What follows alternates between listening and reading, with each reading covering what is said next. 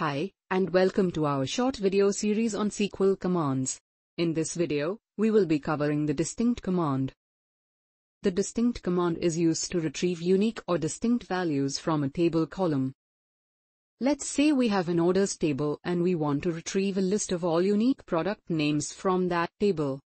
We can use the distinct command to retrieve the unique product names as follows.